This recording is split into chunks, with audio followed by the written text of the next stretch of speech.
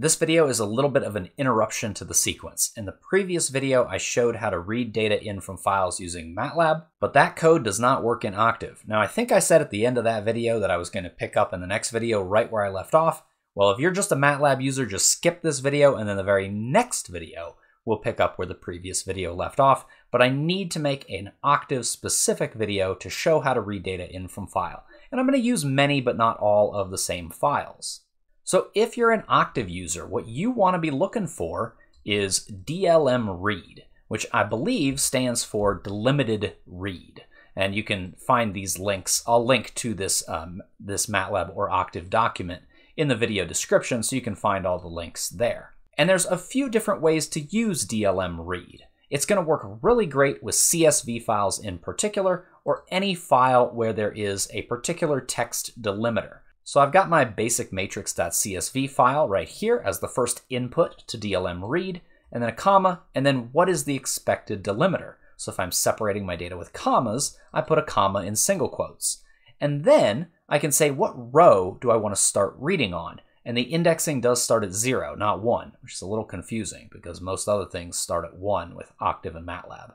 And then I can put in what column do I want to start reading from. So if I just want the entire document, row 0, column 0, separated by commas, this is what I use. That result is going to be placed into a variable named data as a matrix, and let's just go ahead and highlight it and run it.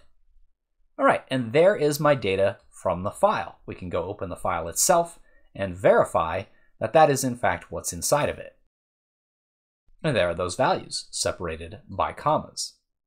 All right, fantastic, and there's a few little variations on DLM read. We can say, oh, I just want starting from the second row, third column. Yes, it is slightly off by 1, but anybody who's familiar with programming in other non-Matlab languages should be pretty comfortable with indexing starting at 0 rather than starting at 1. So first row, 0, second row, 1. First column, 0, third row, 2. So let's run this section right here. And you can see that rather than the entire amount of data, I'm getting from row 2 on down and from column 2 on over to the right. And there it is right there. And there's even fancier versions of this DLM read right here. So here I've got some code to get a particular subset of the data. I create 4 variables just for the sake, I think, of making clear what these variables represent. You don't have to do this. I could have just put the numeric values into this vector right here, but I named them.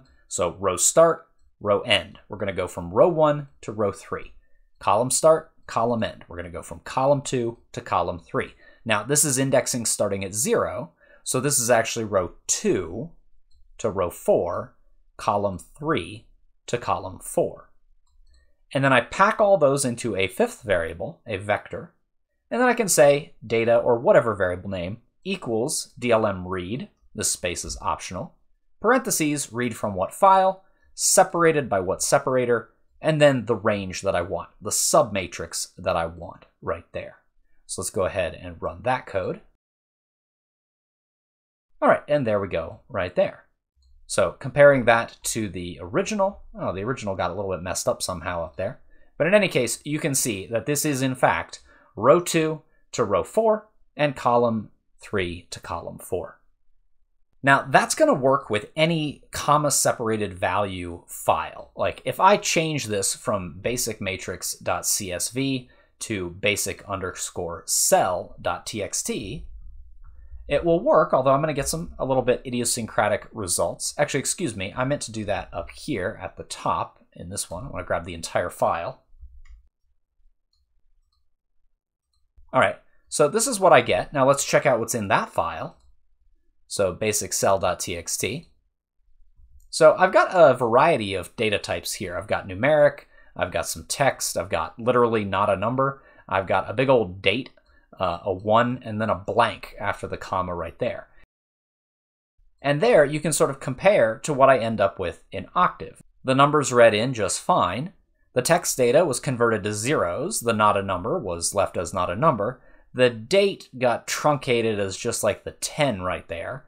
The 1 got read in, and then the blank filled in with a 0. So DLM read is only getting numbers. It's not really working with more sophisticated or fancy text. And it's also not going to work with Excel spreadsheets. Now we're going to try and see if we can read in with Excel.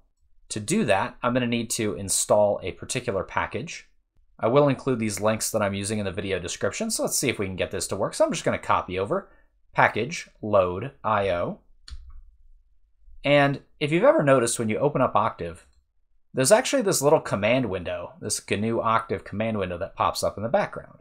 And in this window, I'm going to paste in package load IO. In fact, before I do that, let me hit enter a couple times, right? Because something with the output formatting got a little weird there. So I've got a new prompt right there, and I'm going to paste in package load IO. I could have just done this in the command window, I now realize, right there. But whatever, we'll hit enter and see if it works.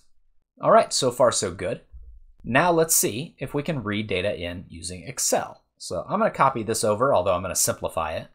So I already tried this right here. It doesn't work. I may or may not leave that in the final version that I post online, but I'm going to now try XLS read using my Excel spreadsheet. I'm not going to worry about these extra inputs, and I'm going to see if I can read that into matrix A right here and then display it out and see how it looks. Hey, we got our data. Awesome. So that's fantastic. That was relatively easy to use. I'm just going to resize my screen and try it again.